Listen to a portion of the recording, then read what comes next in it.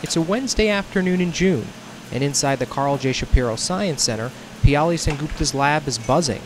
But all the work being done here wouldn't have been possible without some other work by the Brandeis National Committee. Several years ago, we went to a laboratory and heard a brilliant professor speaking to us about the research that she was doing.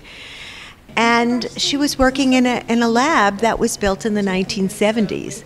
She told us that she could do so much more research and work with the students more effectively if she had an up-to-date lab. We asked, what can we do?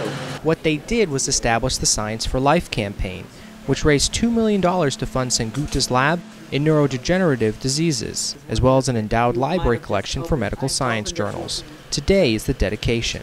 This is probably for me one of the most exciting projects that's come to fruition. And I just want to tell you how excited we all are at the university for this building and for what this means. And to thank all of you, really, all of you, for everything you've done to make this day come true.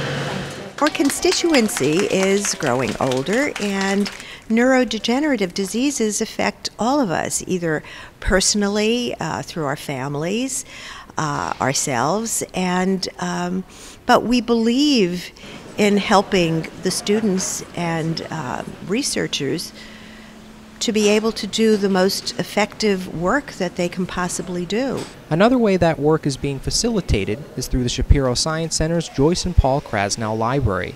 It was funded through a gift from former BNC President Joyce Krasnow and her husband Paul. I know that a lot of good things are going to be done in this building, so it's overwhelming. It's just fabulous. Here at Brandeis, it's just most important for us to support what's important for the university, and we knew this science center was being built, and we just wanted to be part of it. Thanks to the BNC's help, scientific breakthroughs will undoubtedly be a part of it as well. Max Perlstein, Brandeis Now.